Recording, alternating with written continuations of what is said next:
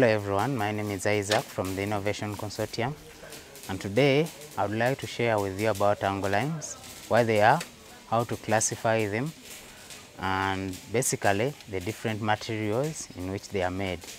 To start with, I would like you to get a clear image of what I'm talking about. This component I'm holding here, or this metal I'm holding, it's what we call an angle line, and we normally use it in the framing and fabricating. They could be shutters, machines, or any other fabrication works. This is what we call an angle line. To talk about the specification of this very angle line, angle lines have two main specifications, and those come with the sizes, the different sizes of the angle lines, and the other specification is with actually the type of material in which the angle line is being made of. To start by talking about the different types of materials in which angle lines are being made of, this very one I'm holding here, this is low carbon steel or mild steel. So specifically, this angle line is made out of mild or low carbon steel. The other types of material, we have aluminium. The aluminium angle lines actually, they are stainless angle lines, they are galvanized steel angle lines, and very many other types of materials. So specifically, this classification in accordance to the materials, it will be within those range of materials I've been talking about, and the others, to mention but a few. There is mild steel, there is stainless, there is aluminium, there is galvanized, and very many other types of materials in which angle lines are being made out of. The second classification or specification, that will come with the size or the measurements or the dimensions of the cross section of the angle line. What do I mean with the dimensions of the cross section of the angle line? The dimensions, I mean the measurements actually, and the measurements are within the height, the length. So an angle line has nothing like the length or the height. Depending on where the face, any face is sitting, that's where we derive its base and its height. So if it's sitting on this face, this will be the length and this will be the height. An angle line, the dimensions of the cross section of an angle line just depend on where the face of an angle line, a particular face, because it has two faces, it has this one and this one. So depending on where the face is sitting or which face is sitting, that's when we get the cross section of the angle line. So here we are having, if it's sitting on this face, we shall consider this as the width of this angle line, and this as the height of the angle line. So if it sits on the other end, vice versa, this will be the width and this will be the height, and the length is this.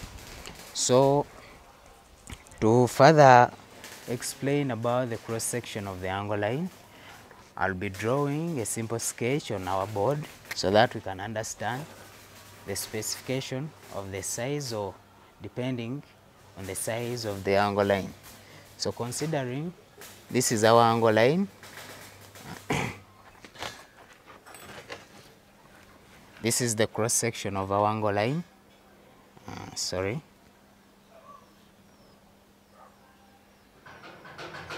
If it's sitting on this face, this will be the height. So with the classification, depending on the size or in accordance to the size of the cross section of the angle line, we shall take a simple sketch so that we understand more about the classification of the size in accordance to the size of the cross section of the angle line. So we shall draw a simple sketch. So this is the cross section of an angle line. That's the cross section. As you can see, that is the sketch. and this is the angle line itself. So you can see this is what we call the cross section. It's the sketch I'm drawing here. Then we shall be going this way.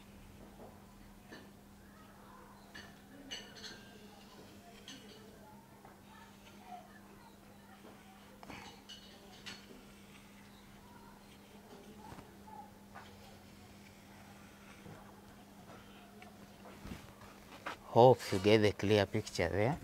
So taking the measurements of this angle line, we shall take the width and the height. Let's take the height to be A and the width to be B, and the other measurement will be with the length. And the standard length, to clarify on that, the standard length of most of our materials, be it angle lines or pipes, it's always 6 meters or 5.8. The 5.8 is normally comes from the packaging. Normally when they are transporting these angle lines or any materials, steel materials, remember containers in which they are transported in, they are 40 feet, 30 feet, so they have to cut off, to trim off, so that these materials fit in the containers.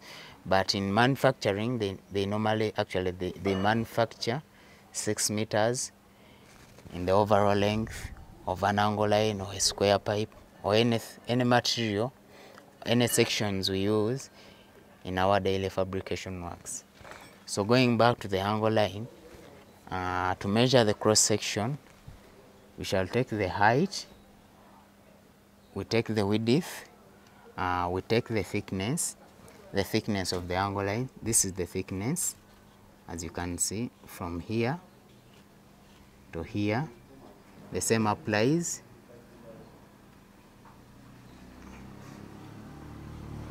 from here to here. Mainly the thickness of the two faces is normally, actually it's the same. The measurement of this bottom face of the width is the same as the thickness of the face of the height. So after understanding the cross section, then we shall talk about how to measure the dimensions of these cross sections.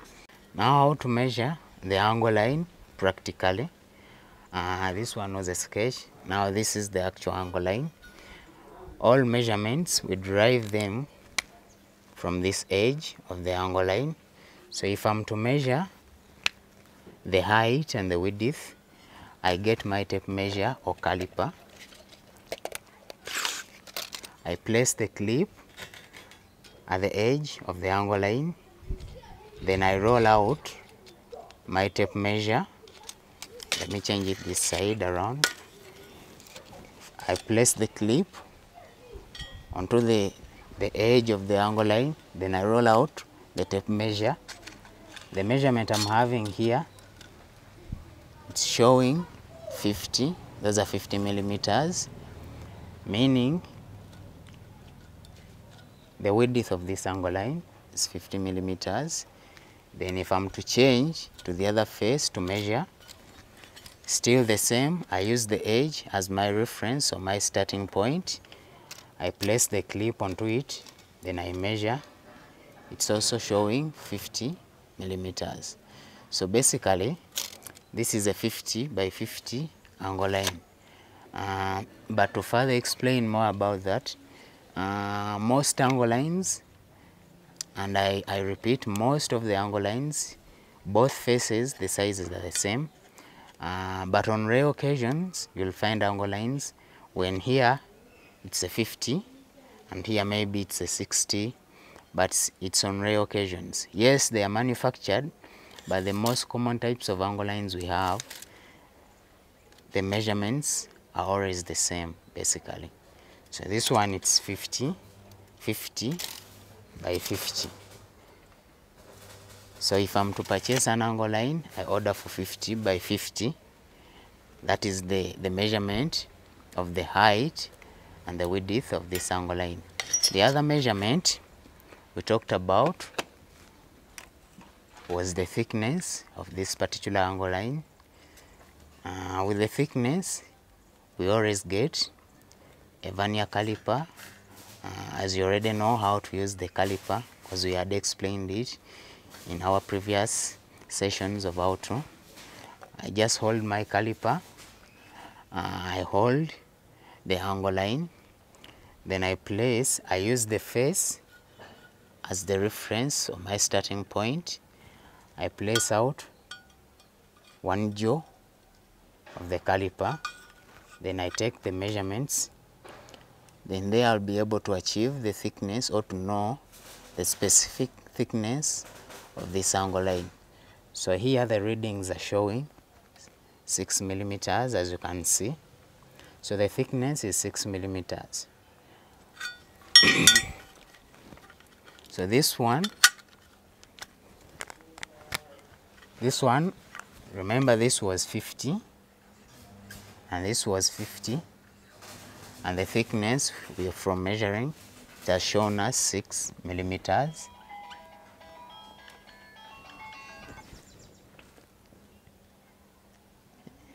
It's fine, eh? So basically for the cross section we've already took the measurements. We are having a 50, a 50 and the 6 millimeters. So this angle line, the specification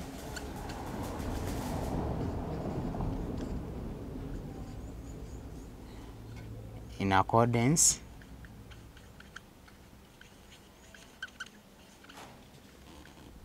to its size, or its cross section,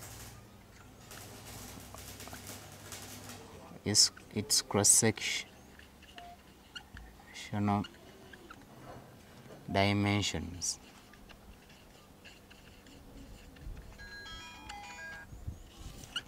So we are having our A. Remember our A was the height,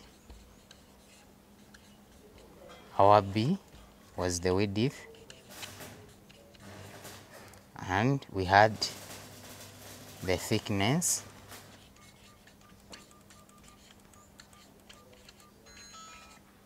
We had the thickness, and the other measurement was the overall length. The overall length.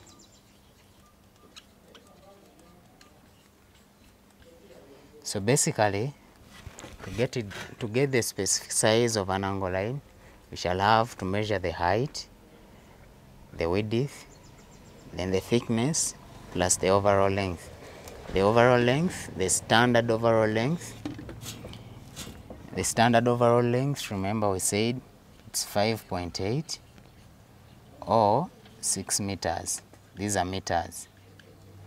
Remember these measurements we've been talking about are in millimeters. These are 50. So this is a 50 by 50 by 6 millimeter angle line. Remember all the measurements we are taking are in millimeters. So this is a 50 by 50 by 6 millimeter angle line. So the overall length, or the standard length, will be 5,800 millimeters or 6,000 millimeters. So it's a 50 by 50 by 6 by 5,800 or 6,000 millimeter angle line. So that's how we specify an angle line, depending or in accordance to its size or the cross-sectional size. To give another example, we had only seen one type or one size of angle line. We have another size. It's also an angle line, but it's relatively smaller in the cross-section measurements. So it's the same process. We measure the height, the height. We measure the height, the width, plus the thickness and the overall length. So with this, we are having, it's showing a 3 millimeters, and here also it's showing 3 millimeters this side. The height is showing 38 to our caliper. The other face, it's also showing 38. Then the overall length will be 5.8, the standard overall length. So these ones are just samples we are using to show what an angle line is. But if you're purchasing one, the overall length will be 5.8 or 5,800 millimeters. 5.8, those are meters, and 5,800, those are millimeters. So basically, that's how we specify an angle line in accordance to its size or to its cross-sectional dimensions. Thank you. I hope you've understood how to specify the different types of angle lines with their types of materials or with their sizes. I remain Isaac from the Innovation Consortium. Thank you very much.